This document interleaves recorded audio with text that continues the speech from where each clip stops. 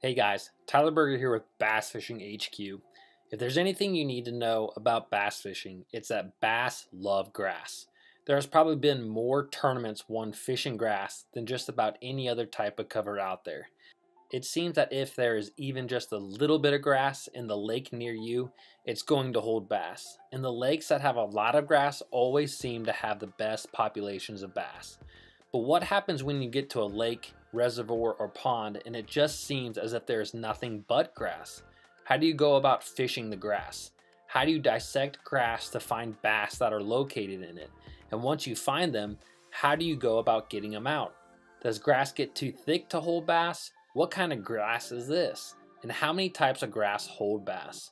Well, the good news is you're in luck because today is all about learning how to dominate when grass fishing.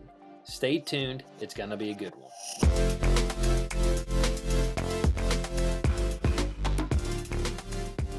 So let's first break down the two categories of grass that you have on any given body of water.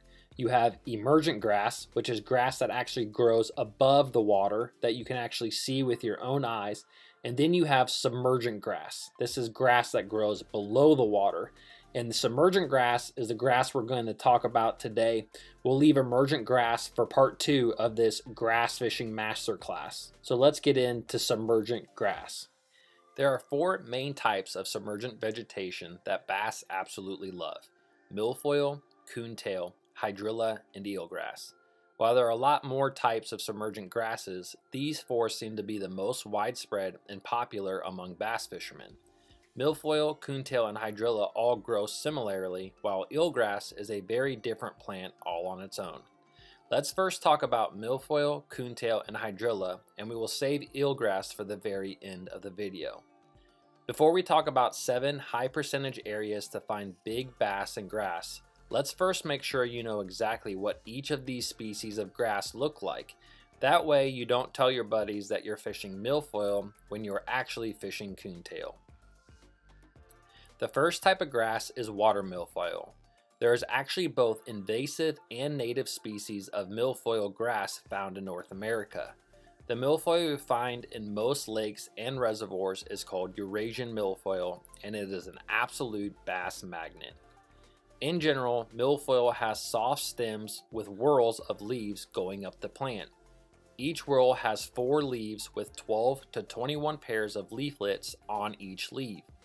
Milfoil typically grows from about 3 foot of water to about 10 feet of water. However, in some parts of the country, like Minnesota, milfoil can grow upwards of 14 and 15 feet deep depending on where you're located as well as water clarity.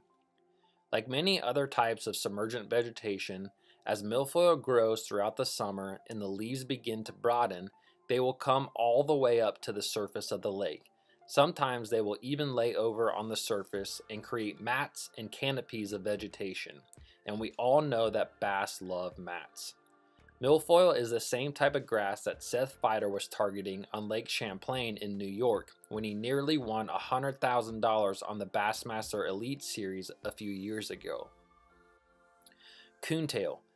Coontail is often confused with milfoil, but unlike milfoil, coontail is actually a native species to North America.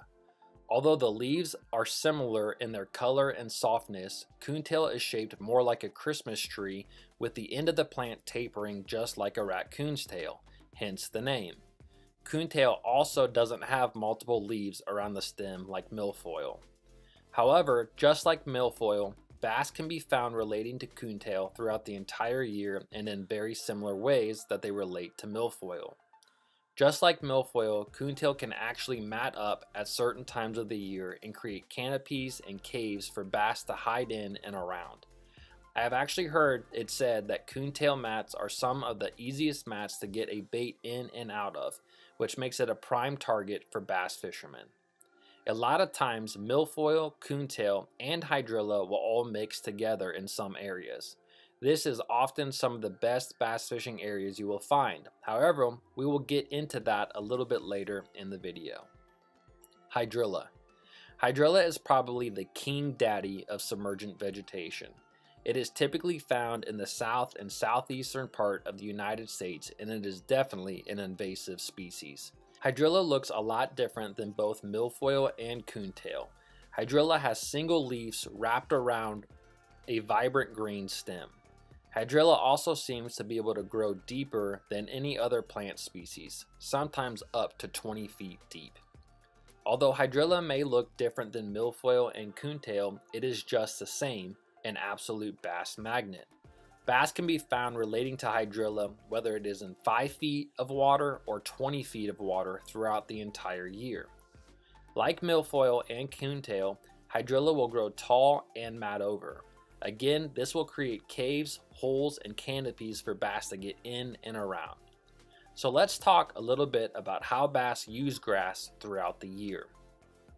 During the spring, when grass is starting to grow, you will find milfoil, hydrilla, and coontail in 3 or 4 foot of water in small bays where bass are going to spawn. Because the grass is typically sparse in the spring, using moving lures like chatterbaits and lipless crankbaits is a great way to cover these bays and catch the bass that are staging in these grass areas ready to go up and spawn. As the water warms and the bass begin to spawn, bass will spawn around clumps of grass, but they will not be found under the grass because the bass need light to fertilize their eggs.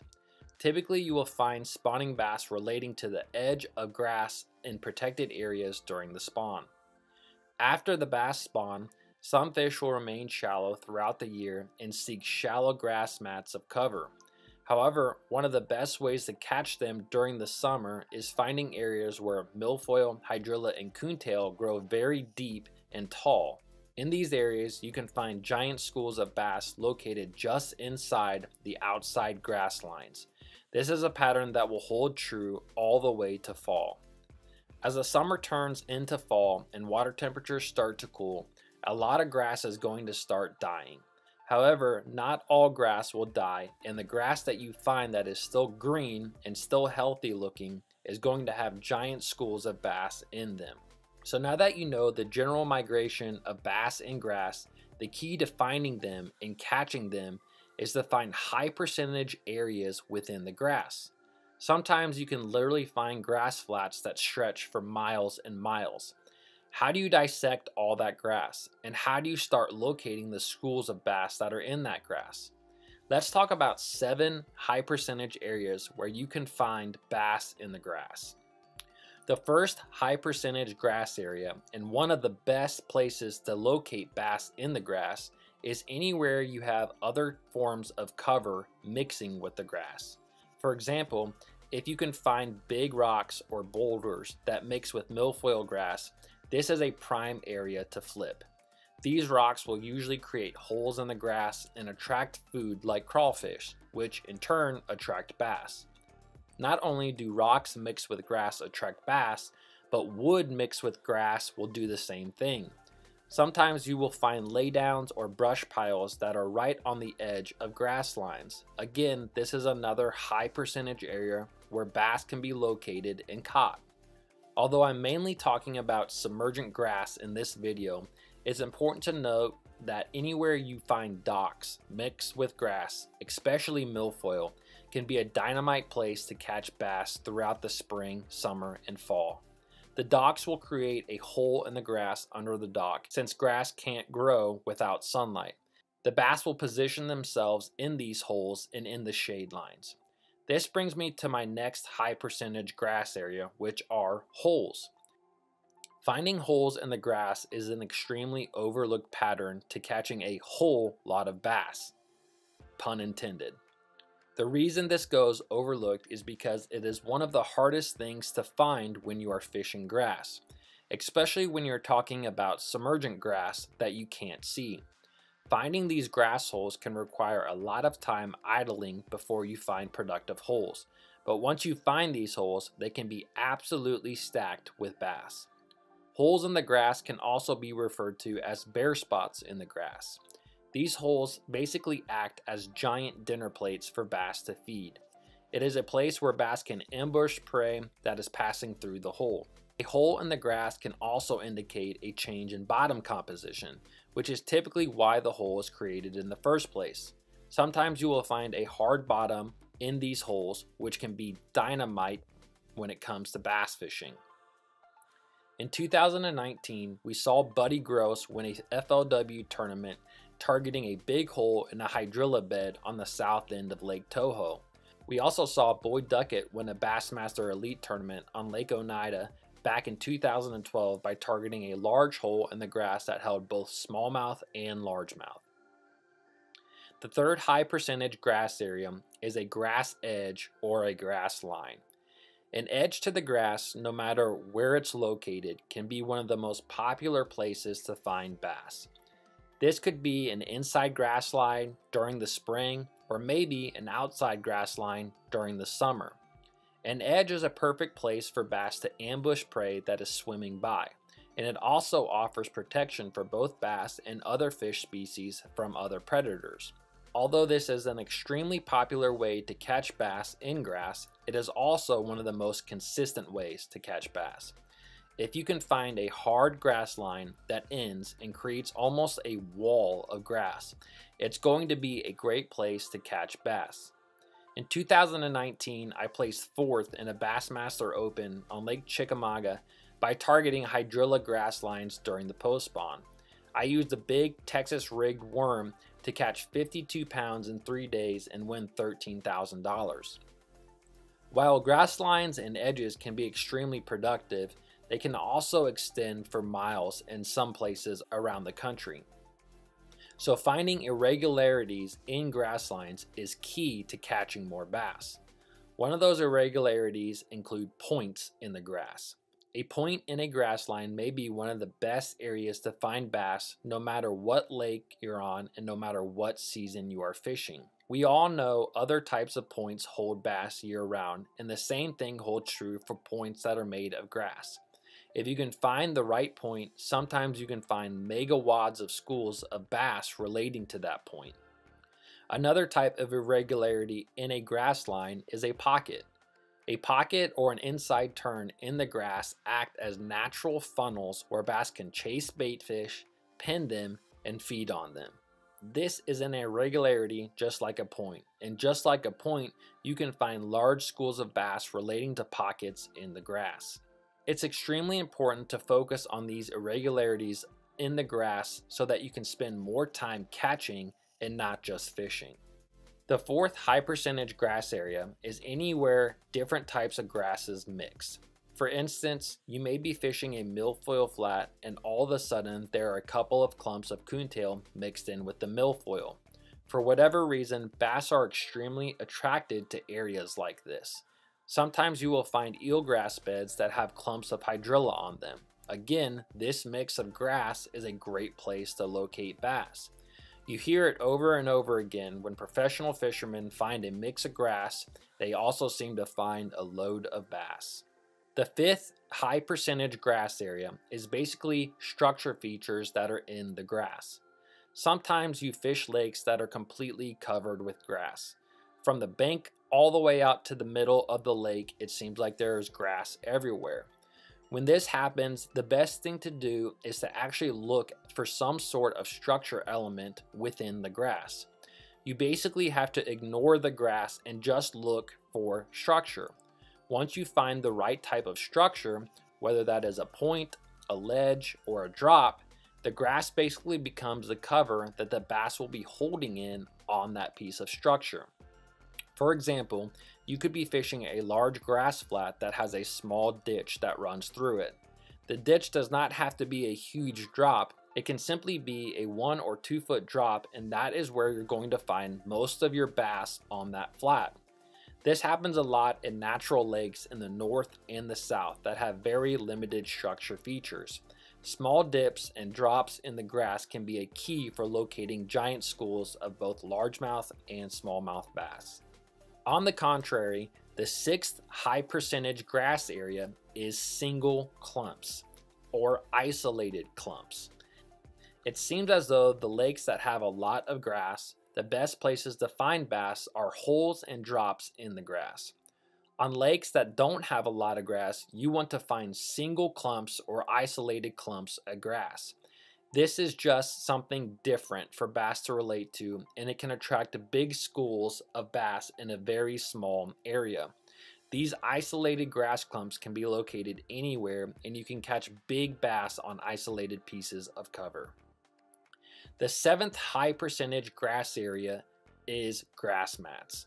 Throughout the summer, as milfoil, coontail, and hydrilla grow, you will typically find areas where grass lays over on the surface and creates mats. These mats of vegetation create caves, holes, and tunnels in the grass that bass love to hide in.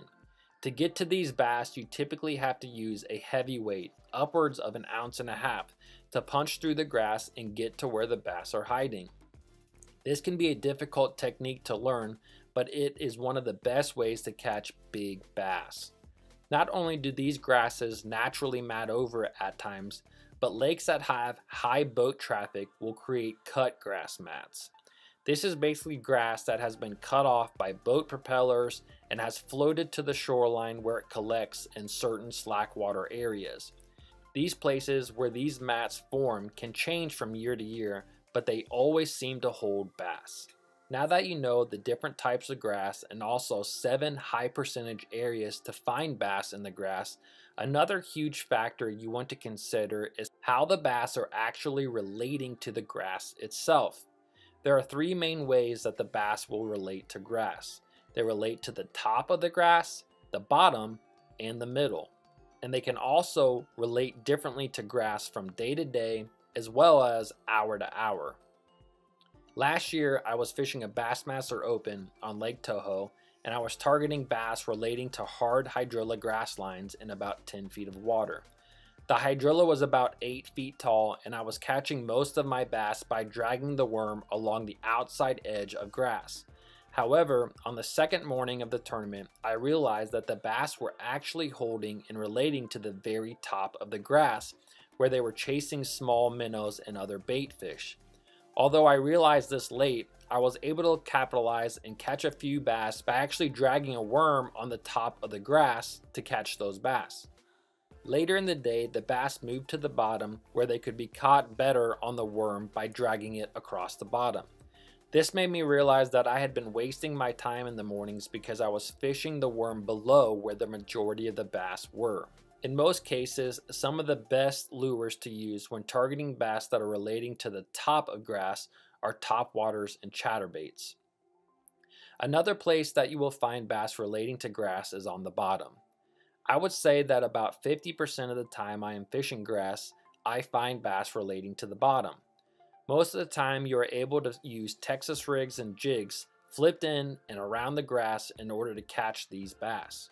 You simply let your lure sink to the bottom, hop it a few times, and continue to move on. The third water column you will find bass relating is the middle of the grass. I'm not sure why bass do this, but from time to time you will actually have bass that suspend in the grass. This seems to happen a lot on smallmouth fisheries. For example, you may be fishing a grass line that is 10 feet deep and the bass are actually sitting 5 feet off the bottom. A lot of times you will be fishing a Texas rig around the grass and you will start to notice the bass are hitting the lure before it even gets to the bottom. That is a good indication that the bass are suspended, and if you change your tactics, you may be able to catch more and bigger bass in that same area. One of the best ways to catch suspended bass in the grass is with jerkbaits, square bills, and light Texas rigs. If the bass are inside the grass, then Texas rigs may be your best option. But if the bass are relating to the edge of the grass and sitting just outside the grass, which they often do, you can throw a jerkbait or a square bill down the edge of the grass in order to catch them. So now we have come down to the last part of the video, which is all about eelgrass. The reason I left out eelgrass is because it grows very differently than the other types of grasses. It also looks very differently. Eelgrass has thin, ribbon, or tape-shaped leaves that typically grow about 3 to 4 feet in length. The grass will grow in very dense clusters or islands of colonies along the bottom. Eelgrass, unlike other plant species, will grow in water that has some sort of flow or current. This is part of the reason why bass love eelgrass. They can use eelgrass to stage behind and wait for the food to come to them. Eelgrass can get so thick that bass typically aren't found inside the grass itself, but they will relate to the grass and stage just above it or just to the side of it. Eelgrass has really started to take over a lot of different lakes, including the Tennessee River lakes like Lake Guntersville that used to be known for its hydrilla and milfoil. Now a lot of bass relate to the eelgrass instead. Although eelgrass doesn't typically form mats itself like other grass species, it often gets cut up by boat propellers where it collects around shorelines, creating thick mats that can be punched with heavy weights to catch big bass. However, we will talk a little bit more about mat fishing as well as emergent grass fishing like lily pads, reeds, and water willow in part 2 of this video, which will be coming soon. If you enjoyed this video, please like it, please leave a comment, and please subscribe, and I'll see you guys in the next video.